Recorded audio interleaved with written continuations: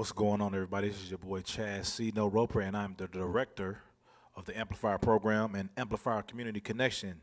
Today we have a special guest all the way from Charleston, South Carolina, Miss Carmen Esteves. Carmen, how you doing?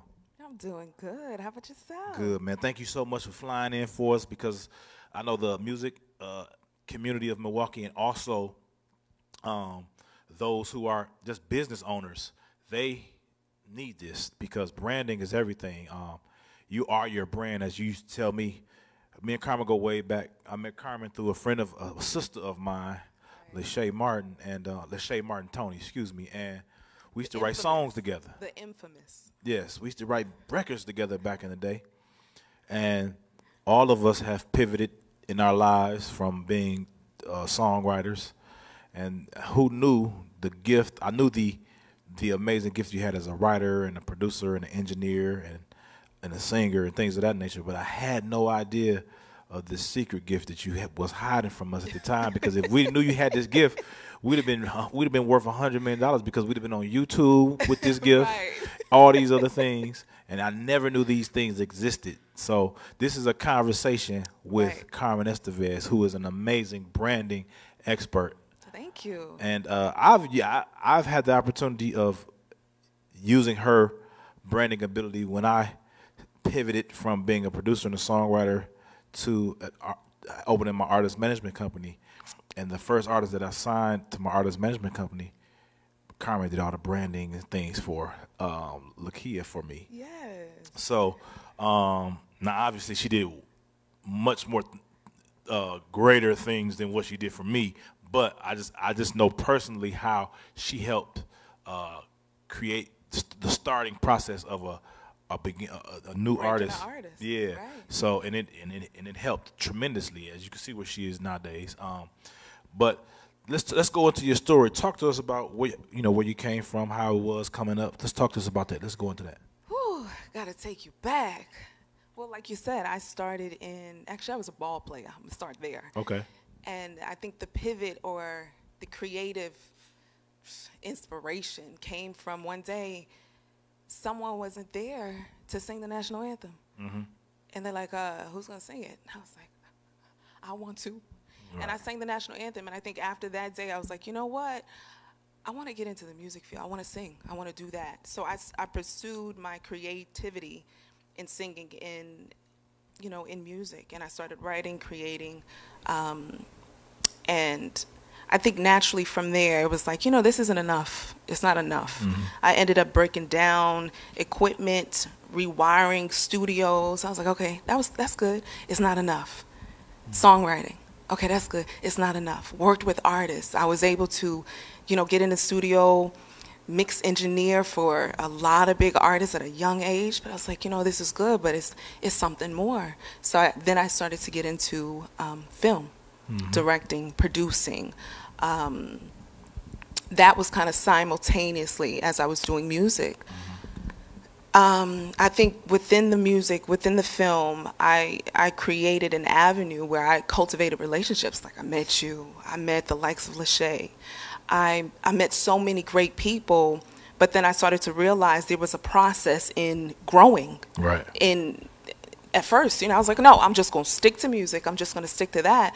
And then it got to film. I'm just going to stick to film. But then I realized creativity is fluid. Like, mm-hmm. It doesn't stay still. So absolutely. Naturally, I started to say, okay, let me get around artists. Let me see the development stage of that. Let me see what they need.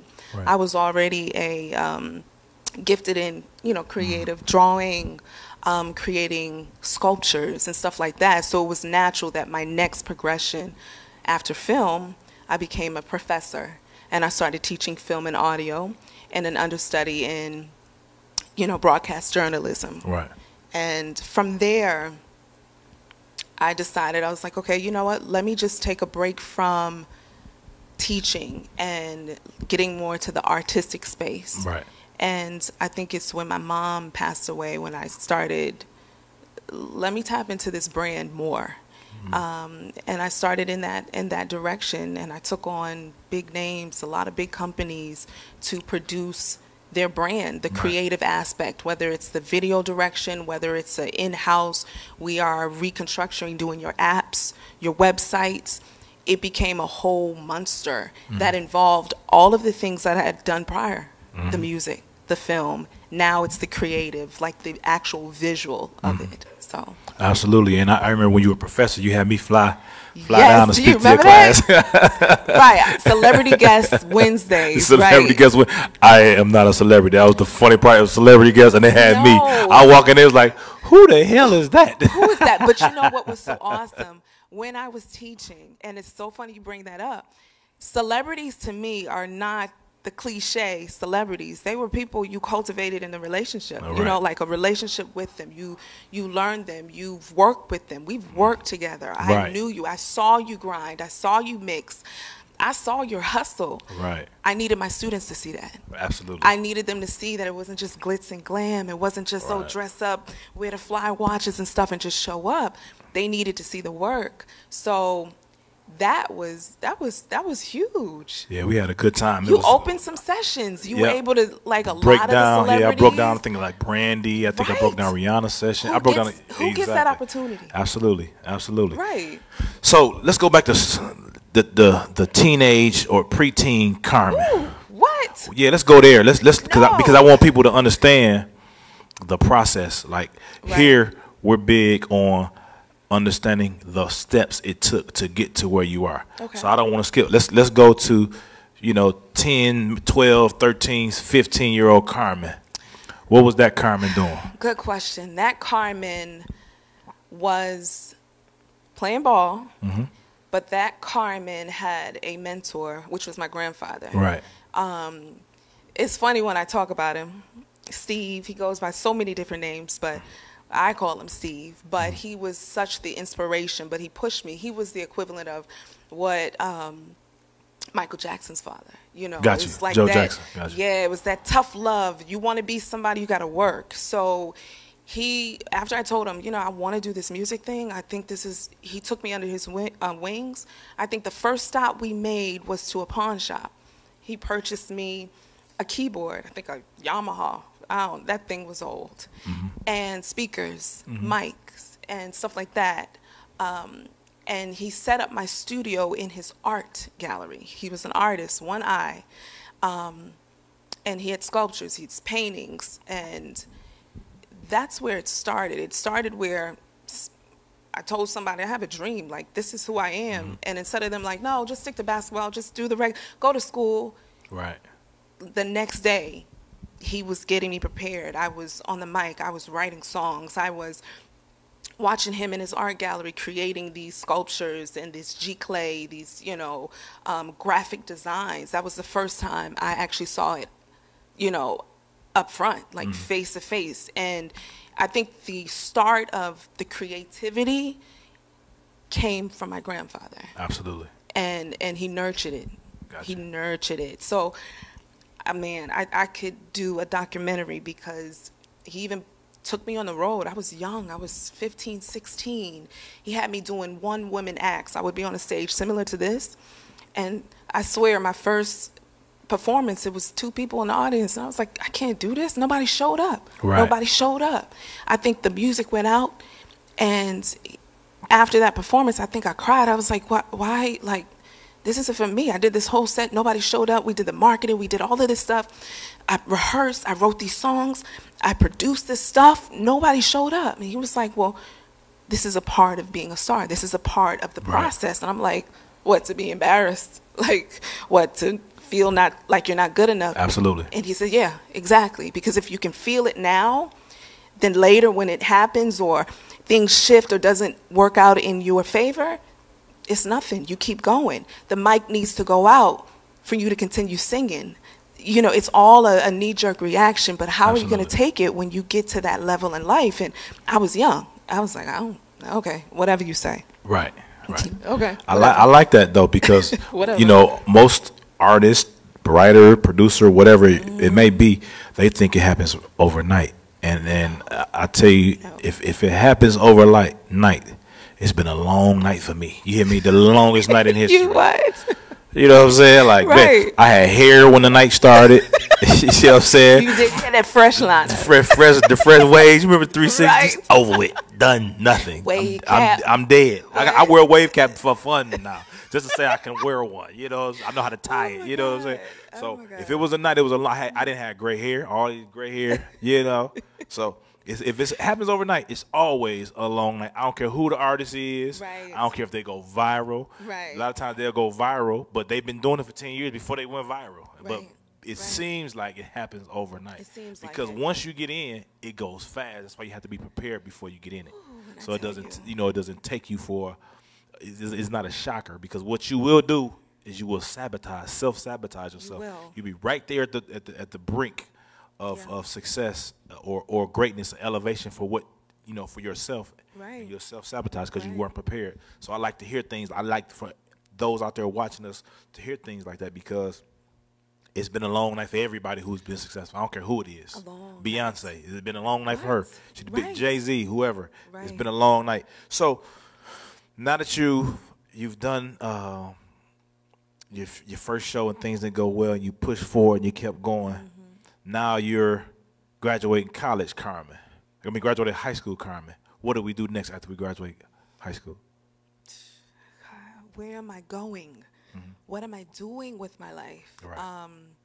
I'm getting older. My grandfather was really good for saying, "You, how old are you now?" And I'm like, 18. Okay, well, you got probably 10 more years to do something with yourself. Right. I'm like, for real? He's like, yeah. I'm like, but why? He's like, you keep working. What are you gonna do? I went to college. I went to Atlanta. Okay. And I went to the Art Institute of Atlanta, and I'm trying to figure out a major. I choose audio. Grandfather calls, yeah, what'd you do that for? Because music is my life. I want to be a producer and engineer. I want to do it for the greats. He was like, but think about it. You're an artist. You create, GK, you know how to create art. You know how to mix and all of this stuff. Yeah, you can sing, you can write, but if you're on set, you want to direct, you want to produce, but if you're on set, nobody's going to go to an audio engineer and ask them their advice about camera angles, or they're not going to come, and this is no, shame. No, I understand. This specific field, but he was trying to prove a point, get through to me, to not pigeonhole myself. Right. He was like, think about it. The career that you choose or the degree that you choose should be a degree that encompasses everything that you want to grow to. I'm like, I want to do audio. And then it dawns on me.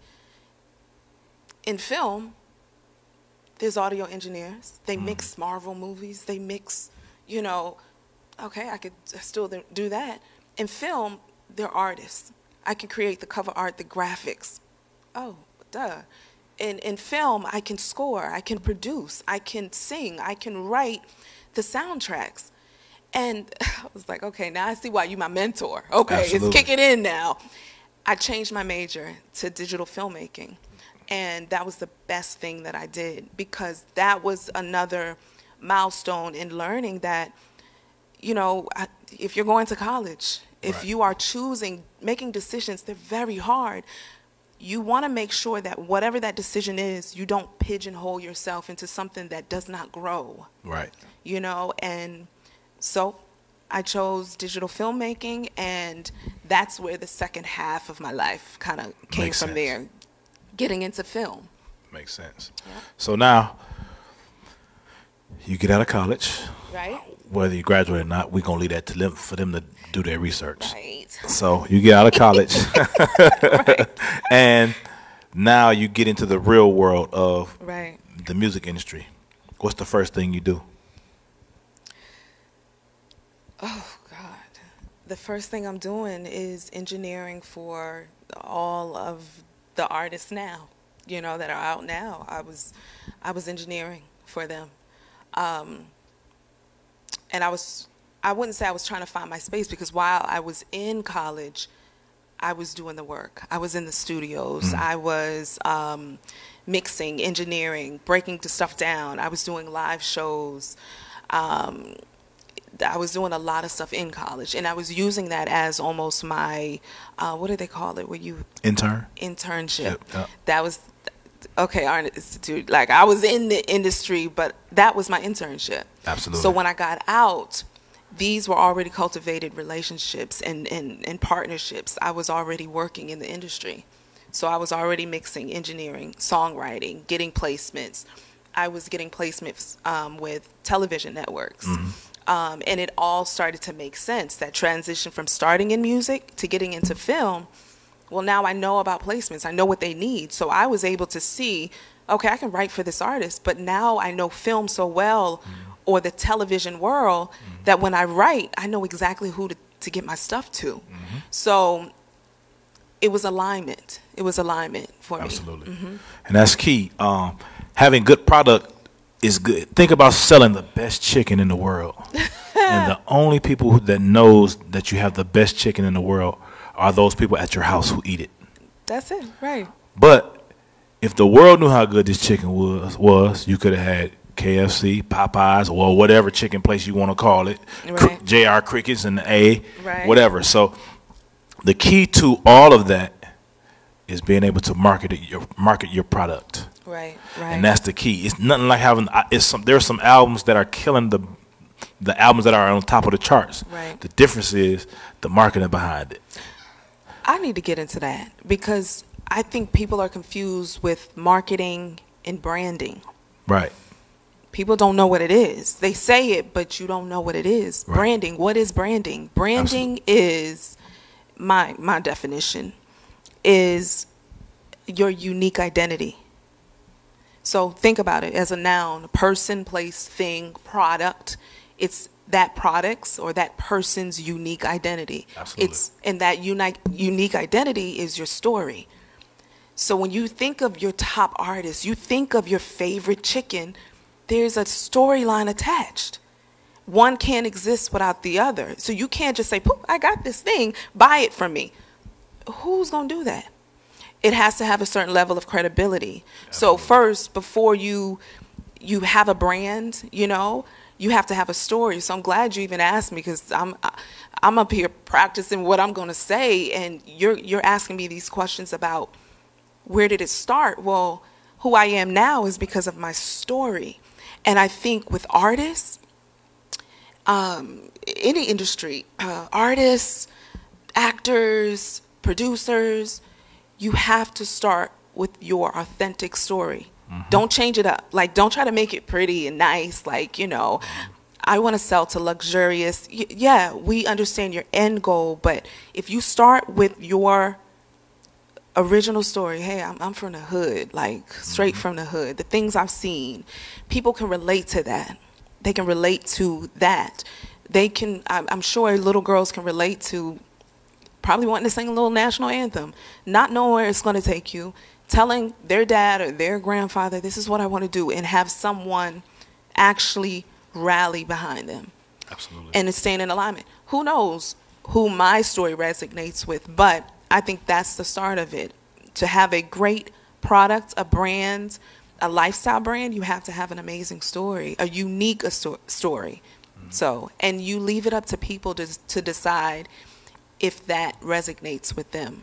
And I agree with that. A lot of times, especially today's society, because of Instagram and right. all these different social media networks, TikTok, right. they wanted to sing. Everyone, the goal is to look like you have it before you have it. But the artists that do the best, yes, the artists that are the biggest, yes, are the ones you know where they came from.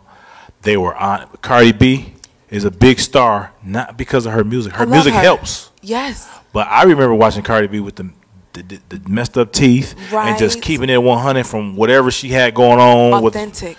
Yep. Authentic. Her authenticity. Even when she decided to change, or enhance or grow, she still remained Cardi B. She was still, and she shared this change, this growth with people. She didn't hide from it. Yep. And I think that's a number one, mistake. A lot of people who build brands, they try to hide the truth. Like, we're going to find out. Do you know there are detectives out here on the internet? Like, absolutely. On social media, that's what they do. They have nothing all day nothing but to else do with their to life, do but to find if you're real or not. So it almost makes sense to be successful to just be authentic, you know? Absolutely. Yeah. I agree 100%. Authenticity. So man, I hope y'all got that out there. Authenticity is a part of branding. You have to be authentic when you're trying to brand whatever, especially yourself. Yeah. I'll say it like that, especially who you are. Right. We want to know about the trials and tribulations that you've had and that you have overcome to get where you are. That's important. So make sure authenticity is a part of it. Give me something else that's important when it comes to branding that you think. Let's see. Branding. Well, one, authenticity. But knowing the difference between branding and marketing. Absolutely. Branding, you need your story. Once you have your story, then you make sure it's authentic, it's real. The next step would be your end goal. That's another place where people mess up, because you'll have someone saying, okay, I'm this, it's unique, but they don't have an end goal. So the end goal could be, I want sales. So if you have a product, my end goal is sales. Someone else as an artist would be sales as well, but more awareness. I want people to see me, Instagram, social media. Another can just be, I love creating art. I just want people to, you know, if they chime in, that's good. If they don't, that's good too. So you have to make sure you define your story, it's unique, authentic, but you have an end goal. From that end goal, that's a part of branding. Then you move to marketing, because once you have an end goal, you have the plan. Marketing is just the exposure, or people being aware of this baby that you created, of this story. It's for the world to see. Then you have your channels of marketing. You market it, social media. You create your digital real estate. People are like, what is digital real estate? That's probably just as important as your house you purchased. Absolutely. Digital real estate is your website. Are you creating an app? Your intellectual property, because if social media goes down, guys, Instagram, and you're selling and you got all these followers and they decide to shut down, the next thing you know, you've lost that day of sales, that day of awareness. You can't let anybody control your awareness or your end goal. So you want to have digital real estate, something you own. So stop ownership. right there. That's extremely important, because there is a client of mine that I'm helping, that I want to help. Okay. And I said to him, you got 600,000 followers on Instagram. What if Instagram go down tomorrow? Right. You need to figure out a way to make sure that you have contact with these 600,000 people that you have now. Because if that go down, you start from square one. Right. 2 weeks later, It goes down. they cut his page off at 600,000 followers. Cut his page off. He make his money through Instagram. Wow. I call Carmen. I say, yo, I explained the situation. She was like, well, until it goes back up, he has to rebuild. But while he's rebuilding, he needs to have somewhere for them to go, so everybody that he's rebuilding knows to go to his own spot. Right. Now, I'm not going to say who the individual is. I said, well, can you help him do that? She said, absolutely. So we sent him her work. He was like, man, can we start tonight? Can we start right now? Okay, I'm driving. Wait, Right. okay. So, long story short, she created an app, a website for him, and I think he's back up to 200,000-300,000 followers now. So everybody goes there. So now he has direct to consumer contact with his audience. Yes. That's key. So just because you got 1 million followers, 2 million followers on Instagram, if you're not sending them somewhere to find you where you can have direct contact with them, you're doing yourself a disservice. Because you can send them to Instagram, Twitter, TikTok, Facebook, whatever. And if all those go down, you still got to have somewhere that you control. Right. Because Facebook or Meta owns something else, Instagram. Correct. So if they shut you down on one, they probably going to shut you down on the other. You know what I'm saying? So you got to make sure that you have total control of where your audience finds you or can get in contact with you or can follow you. It's cool for them to follow you on the social media platforms, but you should have your own social media platform or digital real estate. Your own home. Yep. You want them to come to your home. Yep. So make sure, and then just her saying that jogged my memory that was about 7-8 months ago. I was like, yo, we need you to do help him out. Whoa. So he's back on his feet now, but it was because of she created digital real estate for him. She was the broker for him to get his digital real estate. I was like what is it, Olivia Pope? I had to Pope that situation. Yeah, absolutely. You know, come on, so that's happened? key. Right. That's key. Okay, so marketing, we in marketing. Right. So now people understand your story. You're getting it out there to the masses. You're having your digital real estate. Now that you have your marketing, how do you continue to grow your brand from there? Well, you continue to grow your brand by, we can't forget, alignment. So my story, I've been aligned with creativity. You've been aligned. You start in music. Your natural progression, you're growing, but you're still in alignment. Absolutely. That's the biggest key, consistency and persistence, but staying in alignment.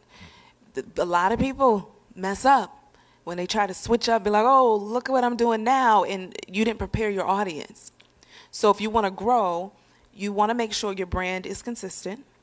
You want to make sure that you make your audience aware of any changes. And we've seen that with, certain big brands. They change, they went from organic to not organic, or whatever the case may be, and the backlash that it receives, because when you grow, whether you're using social media or not, you have to make sure that you figured out whether it's a rebrand, whether it's just updating people on any changes, whether it's making sure that your story is aligning. Communication is important, but you also want to make sure that you're tapping into some of the tools. Right. Analytics. This is big. Marketing, awareness. You'll get, this is my story. I call it the good guy story. You get one guy, he'll say, oh my God, you're so amazing. And they talk about your brand. You take your brand to them. Oh, it's so amazing. Man, you're doing great. The other guy says, oh man, you're doing such a good job. I love your brand. I love it. The second guy comes to a show. The second guy also buys the product or maybe some merch you sold. What's the difference between the two? The difference is they both said, okay, yeah, you're good. They're the good guys, right? But the difference is one said it and one actually showed action. That's how marketing is. You want to be sure that you're not getting so excited about the likes. Right.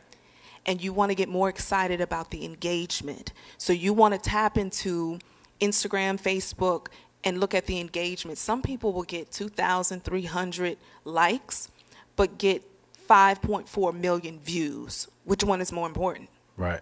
The views, because people are supporting you by watching it. Likes, do not get fooled by it. It doesn't matter. Following and engagement are quite important, because following says you have a tribe. You have a tribe of people who are committed to watching you. And then views, saying they're going to continue to watch you. But views, analytics, it gives you data. That's like somebody, I think every parent has said, actions speak louder than words. Absolutely. That's exactly how marketing is. Why try to shoot something or do something that got you 2 likes, but you posted something else? Like, for example, I posted my work, my brand work. Oh my God, I love it. It looks great. No, that's nice. But until I posted my brand work with me in it, oh, Carmen, what you got going on? Man, this is amazing. I have 3 clients for you. What was the difference? The difference was, and at first I was like, oh, it's just probably they're trying to hit on me. No, it wasn't. It was, I am the brand. Absolutely. So when you get into marketing, how to grow your marketing is you really have to know what your brand is and let your audience tell you what they like and go with that. Absolutely. My audience was telling me, Carmen, yeah, we know you creative. We know you artsy fartsy, but I want to see more of you.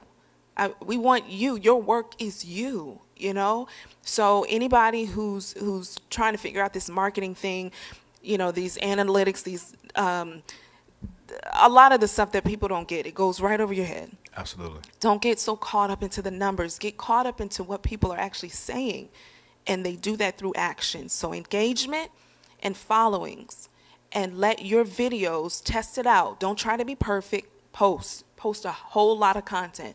You'll see which ones they like And when you find that out, keep doing that. Keep doing it until you see that engagement go down. Try something else. That's not working. Try a few more things. From there, they're going to show back up again. People are finicky, but people are consistent if they like it. It's no big gimmick. Absolutely. You know, so marketing, look at the data, look at the actions. And that makes sense too. Engagement is key. Yeah. People tend to engage in things they identify with or they want to identify with. Right. So you got to make sure. The only time I've seen an artist, and I'm using artist because I could just think of her right now, did not use herself as the marketing piece was her, Gabby. Right. Gabby Wilson. Right. She took, because she wanted to rebrand herself, so you never saw who she was. Yeah. To even realize, oh, that's little Gabby from blah blah blah. You know what I'm saying? Right. So she said either you're gonna just rock with the music, or you're not gonna rock with me. Right. And then her music was so good. Then when you realize, man, that's Gabby Wilson. That ain't. But Right, this whole time. the whole time, but she rebranded. Mind you, I said rebranded. Yes. Using not herself, because we knew who she. Well, those in the industry, we Right, knew who we she knew was, who she was. who she was before she ended up showing us who she was as an artist. So that's the key. Go ahead. To that point, there's a flip side. Some people don't, you know, okay, what if they don't want to see you? What if you're trying to figure that out? The flip side to branding still is you have to have credibility. This is where products come into play. This is where new artistry comes into place, new producers. When you're new, it's harder to kind of branch out there. So if your story isn't compelled, you weren't shot, what was 50 Cent's? Nine times, yeah. Right. When I heard of 50 Cent, it was that was his story. Oh, the rapper that was shot 9 times. Everyone is attached to a story, but what if you're not? Right. What if you're not? And I think one of the questions earlier was partnerships, strategic partnerships. Why are they important? Because you need credibility. And sometimes it's just like when I think of my son, he's 11. You don't got no credit. You don't got credit. It's just like building credit. How do you do that? Like most, when you get 16, 17, you don't have credit. You have to start. So you attach yourself to something that has the credibility already. Absolutely. So these are for people, okay, if, you know, they don't want to see me. My engagement is low. My marketing's not doing good. You want to connect and be aligned with the right people to bring you the credibility you need. Now, it sounds like a no-brainer, but some people also mess up here because you're attaching yourself to the wrong person or the wrong product or the wrong thing that doesn't align with your brand. So you're going in circles. I've seen this, burnouts, like, or it's not working out. It's because one or two things. You don't know your story. Yep. You don't know your brand, and you're trying to attach to someone who Hot at the moment. Right. It's good at the moment. They look good. Let me get them to jump on the song, or let me get them to wear my clothing line, or let me get them on my website. It sounds great, but it doesn't work. It doesn't work. So, you know, we're going to talk about the same things a lot, but alignment is important. So part of building your brand is brand partnerships, strategic partnerships, and making sure you're picking the correct ones. And that's key. Sometimes people do things for a check, but a lot of times the money is only that one check. But if you have the right strategic partner, instead of making $1 million one time, you can make 250,000 10 times. You've made more money. Right. So you got to understand that concept. It's good to go for everybody go take $1 million one time. I take that $1 million one time. For sure. But if you can take if somebody told you to give you the option of taking 250 10 times or 1 million one time, obviously people who know how to do math is going to take the 250 10 times. Right. Because one thing about the 250 10 times is it continuously allows people to see you more than once. Yes. $1 million one times, you won and you done. Right. You got them M, but you won and done. But now that 250 10 times can potentially lead you to a couple more times after that at a higher rate because you were seen more times, which allowed you to be engaging more times than once. Exactly. That's key, because the right partnerships will bring you the right exposure. Exactly. It is. And that's it. And when she goes back to credit, you got a kid that's 11 years old. You don't look a day over 26. Thank you, darling. Oh, my Lord. Look at this. No, I'm telling my age. So I do. Now that we understand the alignment, we understand the authenticity, we understand the consistency, what would you say could we discuss briefly rebranding? Okay. So let's say we started and we've gotten our brand to as far as we can take it. We feel like we reached a ceiling. Right. What are some strategic or some how-tos of rebranding yourself? Good question. I get that a lot. And what month is this? What, August? August, yeah. Ooh. About next month is when they usually, Carmen, yeah, so I want to rebrand to go into the new year. Everybody want a new website, and I'm like, what are you doing new? Right. You know, it's almost like clockwork. Like, your fourth quarter would be popping for me. Right. But some tips to rebrand is, and I know we've been talking on an artist level and stuff like that, but I don't want to forget that when we get to digital real estate, rebranding can be as simple as, you know, adding new content to your website. Mm-hmm. It can be restructuring your content. So if you're like even your reels, social media, it can be you've been doing those things for so long. Let's come up with another strategy. Mm-hmm. So I'll take a client of mine that came to me. I want to rebrand. This client had been doing great in business. Nothing was wrong. Their numbers, their sales were doing good, but they want more awareness. They want a different clientele. So usually the first question I ask is, you're rebranding for what? Mm-hmm. What's the purpose? Everything should have a purpose. Okay? Mm-hmm. So what's the, you know, is it for your sales were too low, you whatever, or you're outgrowing your brand, you have new opportunities. Right. Life, we all grow older, so there's a reason for your rebranding. Absolutely. So whatever that reason is what I attack. You know, is what we start to work with. This particular one was, I've grown. I have a family now. My structure, I can't keep, you know, my audience is no longer the young genre anymore. Mm-hmm. So your brand might naturally change anyway, mm-hmm. and you have to catch up with it. So some tips I would say is we start with the basics, which would be your website, updating logos and stuff like that, your brand colors, your brand direction. We restructure your brand mission, your story. Let's add the addition of, okay, this is where you were, this is where you're going to go. Mm-hmm. Make your audience aware that you're growing. Don't forget that step. Absolutely. And a lot of people do that. And that could be as simple as you going on social media like, yo, I woke up and I'm 40 today. Mm-hmm. You know, I've covered all of these grounds. My business is doing so great. Tell your story and then lead to, I'm about to present you guys with the next version of me. Right. Let them be prepared for what's going to happen. I understand this new world, Beyonce be dropping records, and while she can do that, she has the credibility. She has all the things that I've mentioned. Yeah. She has a team. Okay, she can do that. We understand that. But for some of us that can't do that, we got to make you guys aware, or we're going to get disappointed and probably give up. So you want to head to social media. You want to update your personal brand. You want to go to social media and update your followers that you do have. Mm-hmm. And the next probably natural step is, depending on what industry you're in, honestly, is partnerships.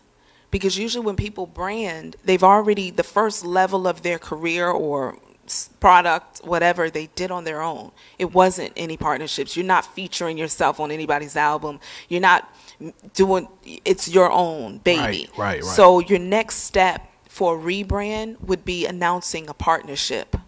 That would be huge. It would make sense. It would also allow your audience the grace of seeing you in a new light. Right. You know, so that's one thing I would recommend.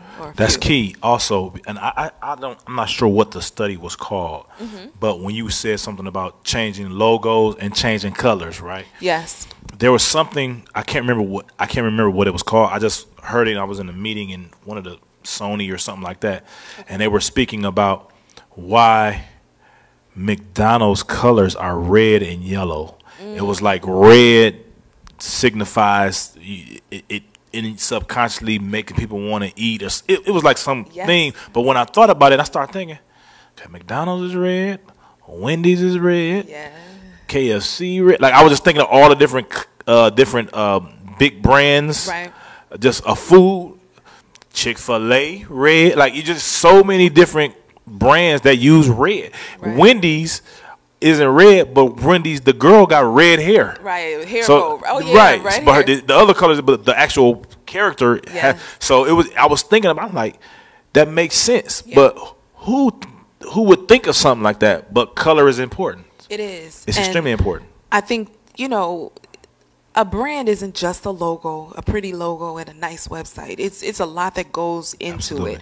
So, like I said, storyline is important, but you got to make sure that when you work with someone, if it's not your field, it's usually difficult to explain branding to someone who is not in that field. I find myself talking to a lot of entrepreneurs who are trying to get their brands off the ground. So what I would say to them is you want to get with a brand expert, brand strategist who's not only good in branding, which is like aesthetics, colors, fonts, things like that. Those things matter. Those things matter. But you want to get with someone who has an overall view of a brand. So I own an agency. When a client comes to me, I do their brand suite. Their brand suite includes a questionnaire, an audit. I'm able to look at your brand and tell you about your competitors, tell you where you are, tell you why it's not working. Do all your brand fonts, colors, whatever that works for your storyline. But then from there, create your digital real estate, your apps that are in line with that. But then also, I'm able to take your project and grow your brand. So whoever you're working with, it's not just, oh, can you make me a website now? Right. If you're going to invest that money, and I so support any creative, graphic designers, I'm a creator, you want to work with someone who sees you not just for that moment. A true brand agency or a specialist or expert is going to be able to say, I can see your brand in 20 years. The same thing that's happening with Beyonce, Jay-Z. Nothing happens overnight. So these people had to figure out what phases you're in. That's what you're looking for, your phase. Phase 1 starts off with you discovering yourself, creating your website, creating your brand, your initial, and then your brand book, which includes like how your logos and stuff are used, a lot of stuff that's in your press kit or whatever the case may be. But then it's also inclusive of where you're going to be in 5 years. That makes sense. Okay. A lot of times, the people, artists, building a company that are seeking this are impatient. Oh yeah. Extremely impatient. They want to change right now. I'm changing tonight. It's just like this. I use this example. You've been married for 30 years. We've been married for 30 years. Right. We get a divorce. Now, mind you, I've been fat and out of shape the whole time we was married, and you've been not doing your hair. Soon as you get divorced, all of a sudden, I'm in the gym. Man, I'm in the gym 360 days, 365. Hey, Right? okay. Like, Now you want to change. You could have did this yesterday. We could have. You know what I'm saying? So, rebranding takes time. So, how does artists, companies, whatever, how do they prepare in the transition period, like the transition time? How do they stay patient and stay productive in the transition in between rebranding? Do you start the rebranding without telling everybody and then start laying everything out, or like how does it work? Okay, well, the honest truth of it is we live in a popcorn society. Absolutely. So rebranding as it was, which we called it artist development, Yep. doesn't exist. That's a fact. So everyone has to jump on that bandwagon. Like it's I have to create brands in 24 to 48 hours. Right. So it can happen. it can happen overnight, but there's a lot of things that get into place. So if you were someone who didn't have the budget or didn't have those things, what you could do to rebrand. Simple is just adding, just changing up your website, with the simple stuff. Getting with a brand strategist to say, okay, I need this. If it's, sometimes it's not even your website, it's a personal brand. You probably need to book a brand photo shoot. New images, a new look. It may turn into, because remember, your brand is you. Absolutely. So a rebrand, naturally, unless it's a product, if you're an artist, a producer, or whatever, unless you're switching a sound, going to country from hip hop,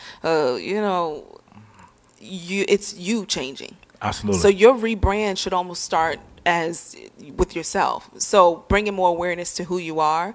Now, give and take, a lot of people don't want to be in front of the camera, but we're in a society where people don't see your work as much if they don't know who you are. Yeah. Unfortunately, I don't like that it's like that, but that's the truth. That's true. So a step that I would take in rebranding is making sure you're up to date on your image. Your image is important. It's not everything. The quality of your work is, but looking into a lifestyle brand, that's what I call. A lot of artists come to me for that. You can only get but so many colors or a new website, but a personal brand starts with you. Right. And I think a lot of times we don't grow into things. A lot of times we just jump into things. And that's the key. You have to grow into things. I had to grow into a bald head. So how I grew into my bald head was... Yeah, let me show you. Let me check this out, though. So this is my, y'all laughing, but this is my rebranding. Let me hear this. Because I had waves, Carmen, though, I had waves in the goatee, right? Circle 360 waves in the goatee, so I grew into a bald head. Check this out.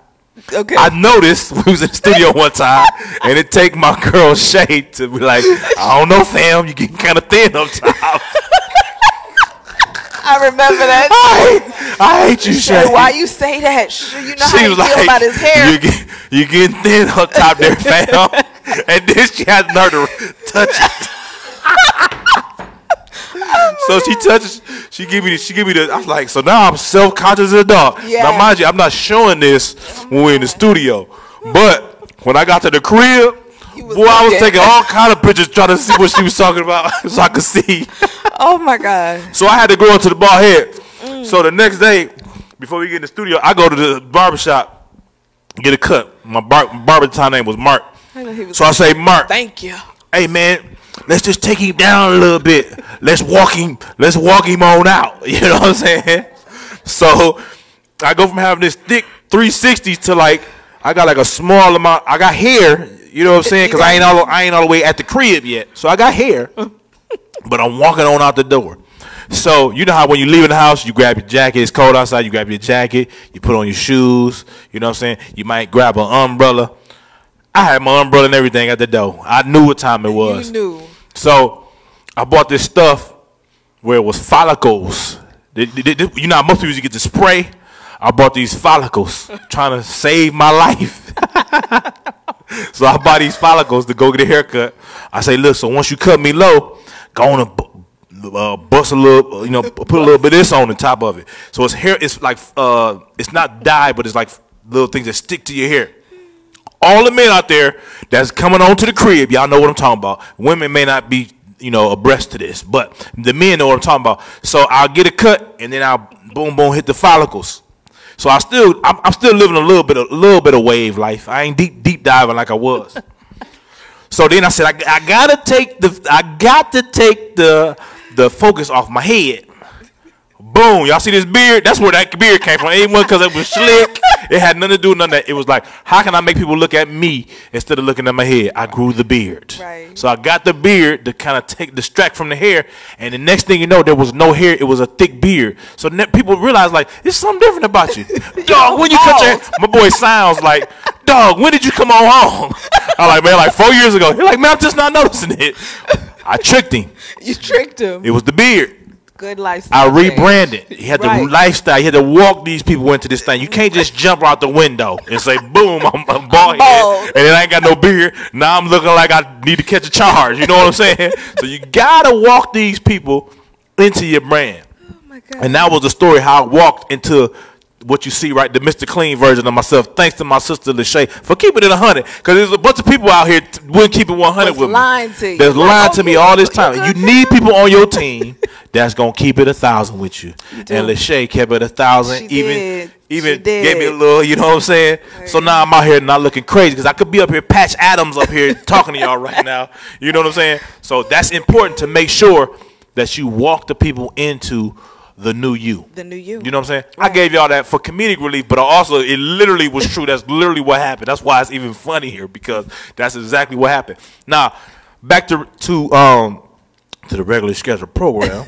All right, rebrand. All right, so now that we've rebranded, we've gotten people to understand us as the growth that we've came through. Right. Now let's talk about how do we use the social media pieces to accompany us in our rebranding. Right. So, man, there's so many apps. Yes. Social media, you already know, Instagram is popping, Facebook is popping. A lot of these old heads are just getting into TikTok, but you got to get into TikTok because it's important. One step or one thing I would say is content is key. Absolutely. Content is key. And you ever heard of that thing? People, I don't know, what is it? Like perfectionists, but it's a saying they use. People are starting to try to make reels or things to be perfect, and it gotta the lighting. I have to have the best camera. No, you don't. Right. You don't have to have none of that. So the first thing I would say is work with what you have. Like literally work with what you have. Because if you look around the world, I think there's this one TikTok, this reel of these dancers that they're young, they're in Africa. Oh yeah, I see them. And you always see them. Yeah. They don't got no special camera. It's just them. But people want to see them dance. I think y'all know what I'm talking about. I know exactly who you're talking about. Get it, boy. Yeah. Be like, hey. Okay, I ain't gonna get it because I'm about to get up and dance. But they work with what they have, and I think sometimes social media, even though we use it, and I'm gonna give some tools that you can use, we get intimidated because other people have the better cameras. You know, they are skiing with the cameras on their head. We don't have that. That's fine. Just use your phone. It doesn't have to be the latest iPhone and Android. It just has to be a phone. Just pull it out and start recording. Everything is content. So remember that. The top 2 places in regards to using Instagram or any social media is utilizing their analytics, of course, so we know what they like, but you also want to tap into the real world, because I don't think a lot of people are really into, like, they get it, but Instagram just restructured their posts to show the reels. They don't even show pictures. They don't even show pictures. It's like you're just looking at video all day. Yep. So video, reels and carousels are key. Why? Carousels, let me tell you why. People haven't really been on. And what are carousels? Carousels is where you see an image, but it's multiple images in one post, okay? So, you know, something will say, I'm going to teach you 5 steps on how to brand like a pro. Slide to the next, you know. So you can have up to 5 to 10, but the reason why carousels are is because you can post something, you got 5 times to attract different people. So maybe that first picture and I'm like, hey, the girl's like, oh, she ugly, swipe. Well, when they come back to it, it's going to show the second image. And it may be, you know, a picture of the ice cream, the parlor I was at, or whatever the case may be, and she likes that. You got like and engagement on something a second time around with someone. So look at carousels as you have as many images, that's how many chances you got to get someone's attention. So if I'm a recording artist and I'm doing a freestyle, somebody's probably going to think I'm whack, whatever. But the next one may be an inspirational quote. And they don't even see the first slide, or they're going to like it based off of that quote. So you have 5, 6, 7, 8, 9, how many times, I don't know how many they let you get to get anyone's attention. So use your carousels, people. Use it. Yep. And that's called a swipe right thing. Right, you can swipe, and it allow you to post multiple images or videos. you want to use that because you get an opportunity to test instead of, you remember you said, well, rebranding is hard. It's or not hard, longer. No, yeah. No, it's not, because now you have tools or tips to speed up that process. So carousels and reels, the reason why reels work, people can see your product, a still image, but if you are a restaurant, they can't taste that chicken. Right. They can't taste it. And if you're posting a picture of that chicken, they can't taste that chicken. Right. A video gets them as close to imagining what it smells like, what it tastes like. Even showing how you made it. Exactly. Different ingredients, all that. Yeah. And I don't know. We live in a society where we got trust issues. Yeah. That's why carousels and videos work, because trust issues. You are creating an environment for people through feeling and emotion. It's nothing else. These people don't know your story. Right. You can even try to tell your story. Like I said, find your story, but you're trying to invoke an emotion, a feeling. You're trying to find out what these people like, give more of that. So tapping into reels, video gets them closer to that. And using your carousels gives you an opportunity to have many chances with a person who probably would have walked past you that one time. That makes sense too. And Okay. we also there's a saying we use in business where you never do business when you're emotional. You know what I'm saying? Because you can make the wrong decision. But if you can make your viewers emotional, people spend off of emotions as well. Oh my gosh. So if you can, you know, like I have a son. I be buying all type of stuff. You got Stuff a I would never do. I would never do. Like I go to the mall and don't buy me nothing. I go out, travel a lot.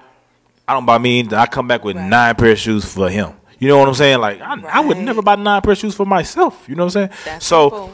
Emotions make people do things they wouldn't normally do. Meaning, if you can catch them while you're with your product or your song or whatever, you know, they can be breaking up with somebody and you had the right record, they'll remember that. There's songs I can hear and I remember where I was at when I first heard the song. I can literally picture in my mind, oh, I was at such and such crib, blah, blah, blah. I can remember everything. So your product or you as an artist can be that for someone, or your product can be for someone as well. But then it's all full circle. Everything we talk about is full circle. Same thing, evoking emotion. Just like utilizing the music. TikTok or those certain songs, they go viral because people can relate. So sometimes your content could suck, but you chose the right song or a song on TikTok that has gone viral. People will watch it just for that song because it's the emotion attached to it. Absolutely. And it also, you know, goes back to partnerships. When you are posting, using your carousels, post everything. But also be strategic about what music you use. They're going to tune in. They're going to like it. That makes sense. That makes sense. So now in closing, because I don't want to have you up. You cost too much to keep up here too long. Yeah, buddy. So in closing, give me 3 to 5 things that are extremely important about branding, even though you may have said them again. We just want to reiterate for those who just may have tuned in. And then give me 3 things for marketing that are extremely important for those who may have just tuned in. Then I want to take a question or 2 from the audience. Sure. Yeah, I'm probably going to reiterate because I keep it straight. I'm a professor, so I'll be teaching. I'll be thinking, let me say this so they can understand. They can write this down, okay? Have a story. A unique story, authentic story, be real, okay? Make sure that your story, your brand has an end goal. What do you want to do? What do you want it to do? You want people to hear about you? You want to make more money? Or you just doing it because you love it? And whoever chimes in, chimes in. You have an end goal attached to that. You said 2 more. Branding. You want to make sure if this isn't your field, you don't know what direction you're going in. And I say this with, you don't have to find me to do your brand, I'm saying.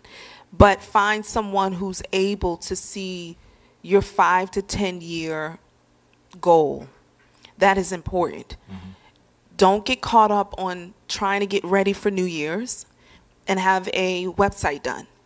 Because if you spend $2,000 to $5,000 on a website, just for then, you've wasted your money. You want to invest in yourself, and the best way to do that is investing in someone who's going to give you what your brand will grow to in 5 to 10 years. Trust me with this. And also making sure that who you align yourself with, your strategic partnerships, are a part of that packaging. So if you're getting with someone to help you build your apps, build your website, help you with your personal brand, get you a photo shoot, a brand photo shoot, making sure your promo videos are done, make sure that they also understand the end goal, that they got you full circle. So that's for branding. Marketing is a second part of that. Once that person or you have established your brand, you want to make sure you're creating content every day. Every day. I would utilize, if you don't have a team to pay, get on Fiverr. Get a team to edit your short videos. You need a videographer. If you're not a mixer, producer, if you're not a graphic designer, you should already have your brand and logo and stuff already created, your website. But now you need to make sure that your content is created. So you want to get a specific team, if it's not yourself, using your phone to document whatever you're doing and have it edited. Creating reels and carousels are important. I did leave out probably one of the most important things about marketing is, the main thing about marketing is awareness. You want to start an evergreen ad. You want ads. So ads, and that could be if you're selling a product or if you're putting out music, there's different types of ads. Facebook has it where you literally can pay $2, $1 a day. But that same ad will get played, and people who search for a specific genre or a specific product, your stuff will always pop up. So making sure once you establish your brand and you get into the marketing, once you've packaged something, you have a reel, you've done the data, you've seen what everybody loves, make that your ad. That's easy.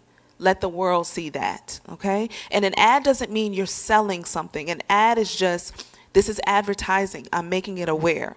Doesn't have to be anything more than that, okay? That makes sense, man. Yeah. This has been informative. Do I have any questions from anybody out there? Got any questions? Any questions? For me? Steve. Yeah. Carmen, is there semantics? Is there a difference between the terms marketing and advertising? Are those different? Yes. Yes and no. Yes and no. I would say marketing is more so. No, it's really not. They like one and the same. Yeah, because it's like how people got confused about branding and marketing. They all exist. They coexist together. One can't exist without the other. The question was, is there a difference between marketing and advertising? Right. And I'm saying that they are one and the same, or one can't exist without the other. Okay? Advertising is, when anybody sees advertising, you think of billboards. It's more of the placements of where marketing is. But marketing, when you think of that, is more, people think more ads. They think more Facebook. They think SEO. They think my website, okay, the traffic to my website.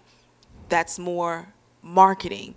Advertising is more billboards, more magazine publications, things like that. But they're all in the same. Okay? Absolutely.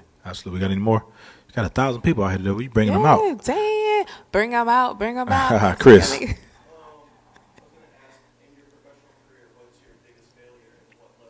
Woo!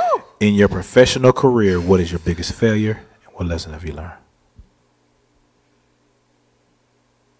I like that. Why you ask me that? Look at my eye roll. Because you're like, I've been failing for the last 15 years and I can't be the only one, Jesus. I feel you because I feel the same way, boss. Sheesh. Where do I start? Because I failed a lot. That's a good one. Ooh, okay. Y'all ready for me to be real? Y'all, why? My biggest failure, I don't call it a failure. I don't have failures. My biggest lesson was I wasn't ready. Yeah. I had a huge opportunity, a few, and I wasn't ready. You ever always say, get ready so you don't have to be ready? That is so true. And I'm so grateful to God that I had another opportunity, but some don't get it. And when I say I wasn't ready, I had an opportunity to, you know, direct a major motion picture, and I wasn't ready. Yeah. And it was embarrassing. But what I say, the reason why I wasn't a failure is because I think the biggest failures or mistakes is you never will do it again.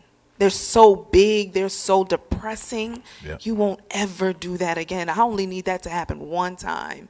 I'm not about to miss any other opportunity. So I would say in the gamut of my career, I wasn't ready. And I want to take it back just to, and we can end it. Oh, we got my time. grandfather would teach me this, and I should have known because I wouldn't have missed that opportunity. In everything that I've done, let's say music, I knew how to engineer, I knew how to write, I knew how to produce, I knew how to break down equipment.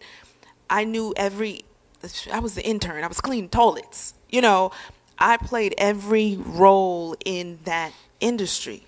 I wasn't great all the time. I sucked. And this is a story I tell. I was sitting in the studio, and this guy just comes in the studio, sitting down, and I'm playing my music. I'm great. Turn this volume up. And he's like, that's you? You did that? I'm like, yeah, that's me. That's me. And he's like, I don't sound too good. Like, who are you? He was like, you know, I'm good. He's like, no, I'm playing. But he was like, yeah, you can work on this. You can work on that. I was like, okay, well. And he started asking me who I was. And I was like, you know, I'm this and I'm that. And I was like, well, who are you? He's like, Dion. Dion who? I don't know who you are. So I go to the other studio, tell him this guy is telling me I'm whack. Like, who he don't know. Like, I've been working. And he was like, you don't know who that is? It's no ID. And I was like, I don't know who that is. He was like, he gave me a whole laundry list of who this guy was. And I said, oh, are you serious? And no ID comes in. He was like, yeah. He was like, very modest, very modest. And he was like, yeah, I don't say my name like that, you know. He was like, but you're good. You're really good. He was like, but I want you to look at writing. I want you to look at, you know, your career as stay in this moment, write from that moment. I'm like, what are you talking about? And he was like, I was listening to your writing. It sounds good, but take a specific moment and stick there. Like, stick with that. Stick with that emotion and let people feel that.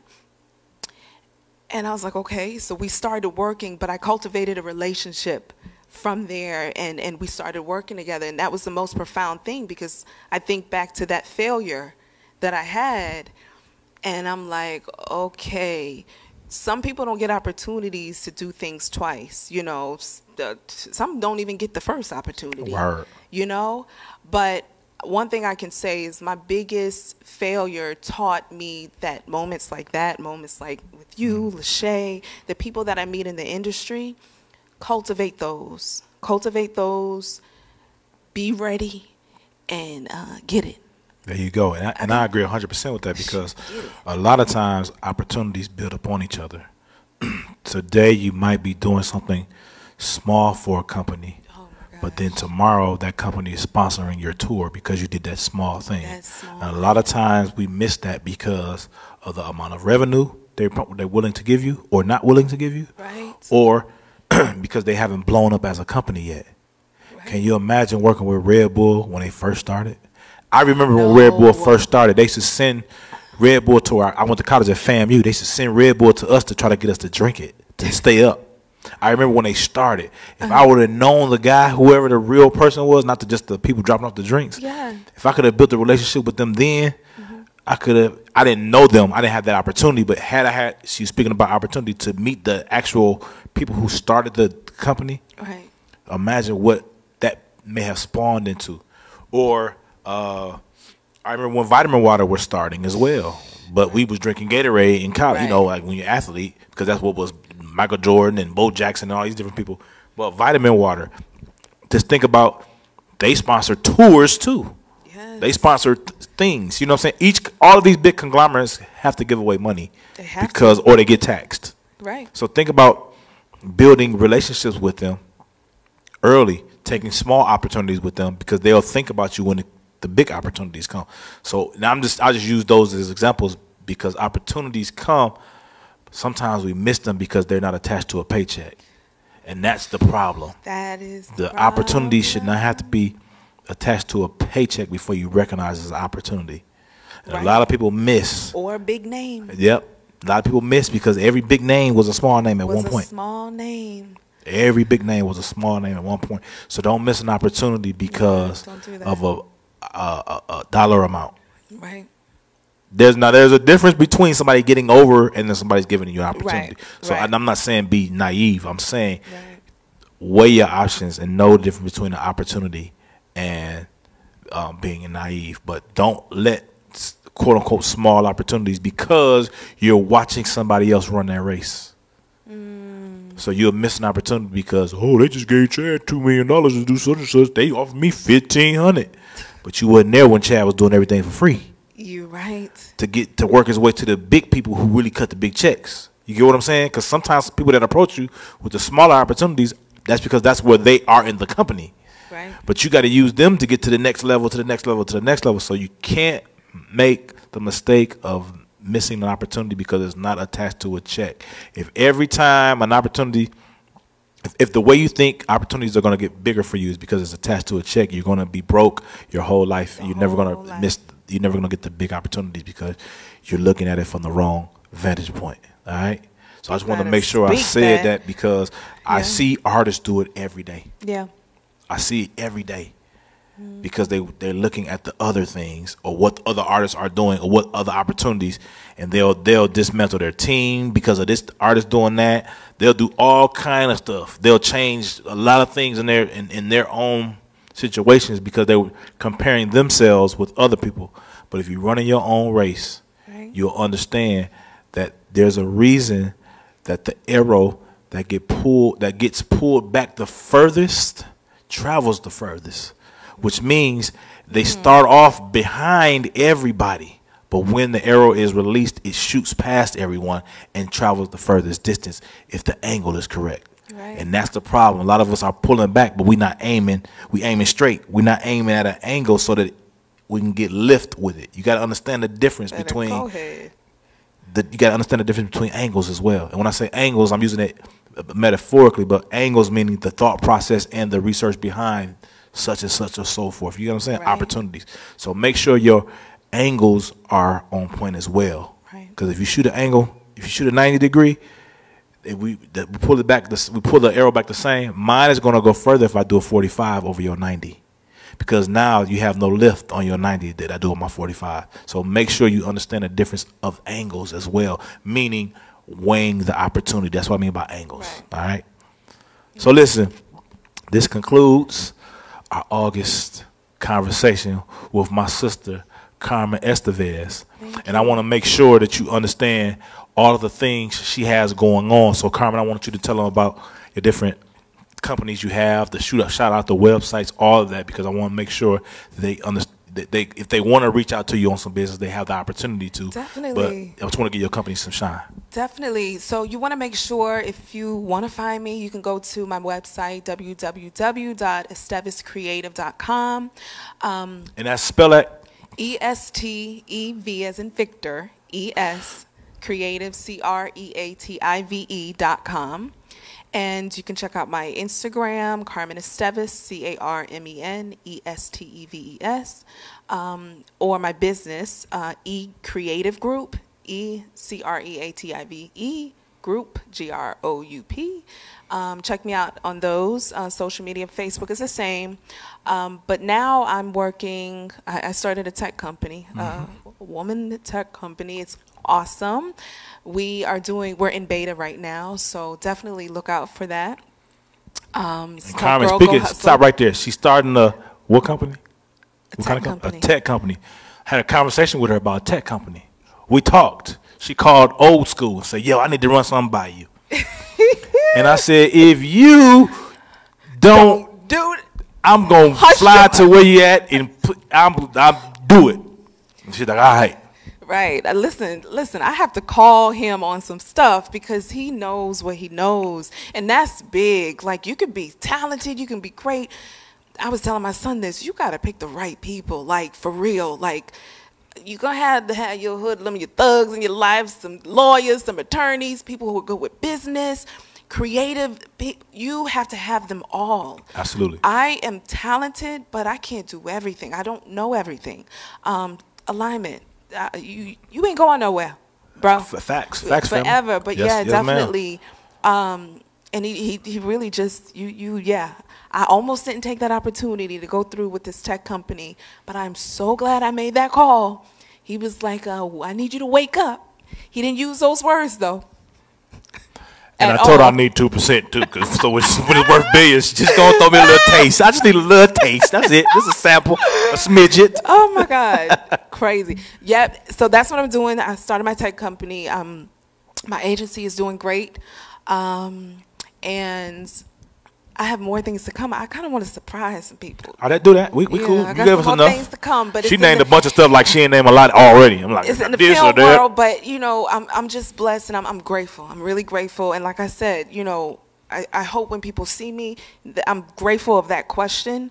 My failure was missing an opportunity. So when you see me do these things, just know the reason why. I'm not missing any anymore. Absolutely, man. Well, thank you guys for tuning in. Thank the thousands of you for coming. I would ask y'all to Thank you clap, so but I don't want them to much. sound crazy on camera, so y'all just hold y'all applause. And thank y'all so much. This is Amplifier Community Connection. We appreciate you. We see y'all next month.